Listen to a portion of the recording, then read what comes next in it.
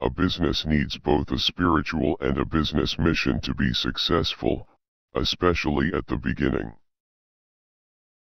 The world is filled with talented poor people. All too often, they're poor or struggle financially or earn less than they are capable of, not because of what they know, but because of what they do not know. Action always beats inaction. The fear of losing money is real. Everyone has it. Even the rich. But it's not having fear that is the problem. It's how you handle fear. It's how you handle losing. It's how you handle failure that makes the difference in one's life. The primary difference between a rich person and a poor person is how they manage that fear. Explain that people look at a piece of real estate, or the name of a stock, and often make their decision based on what their eyes see, what a broker tells them, or on a hot tip from a fellow worker. They often buy emotionally instead of rationally. 1031. Jargon for Section 1031 of the Internal Revenue Code, which allows a seller to delay paying taxes on a piece of real estate that is sold for a capital gain through an exchange for a more expensive piece of real estate. Corporation, merely a legal document that creates a legal body without a soul. It's not a big building or a factory or a group of people. Using it, the wealth of the rich is protected. Financial IQ, financial intelligence that comes as a result of financial education. People with high financial IQ learn to use other people's money to become rich. Financial literacy, the ability to read and understand financial statements, which allows you to identify the strengths and weaknesses of any business. Cynics criticize, and winners analyze was. It's how you handle failure that makes the difference in one's life. By starting our own business, the comic book library, we were in control of our own finances, not dependent on an employer. The best part was that our business generated money for us, even when we weren't physically there. Our money worked for us.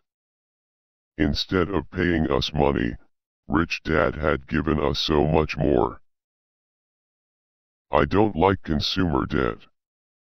I actually have liabilities that are higher than 99% of the population, but I don't pay for them. Other people pay for my liabilities.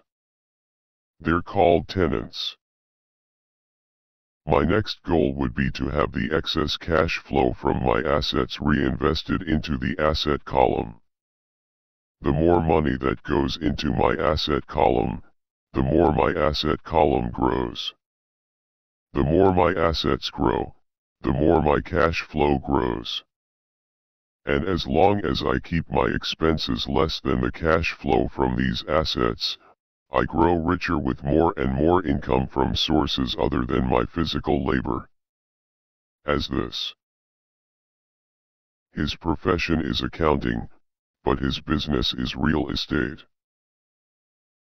You have the choice every day whether to be rich, poor, or middle class. Your spending habits reflect who you are. The poor have poor spending habits.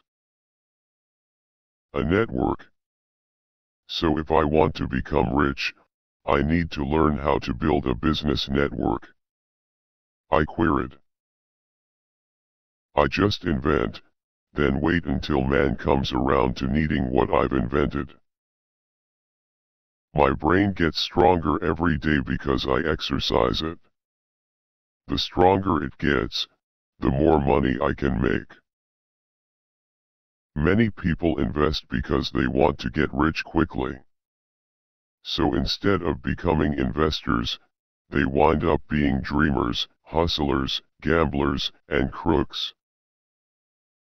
Most people want everyone else in the world to change but themselves. Because anger combines with love to create passion, a key component of learning. If a person cannot master the power of self-discipline, it is best not to try to get rich.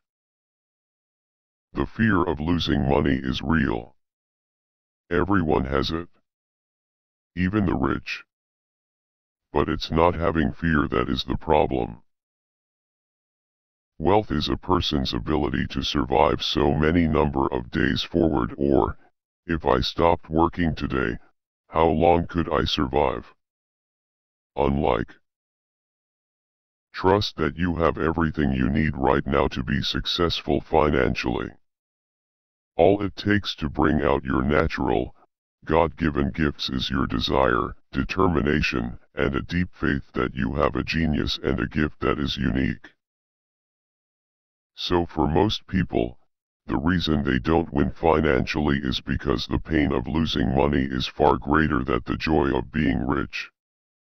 Another saying in Texas is, everyone wants to go to heaven, but no one wants to die. Most people dream of being rich, but are terrified of losing money. So they never get to heaven. Cynics criticize, and winners analyze.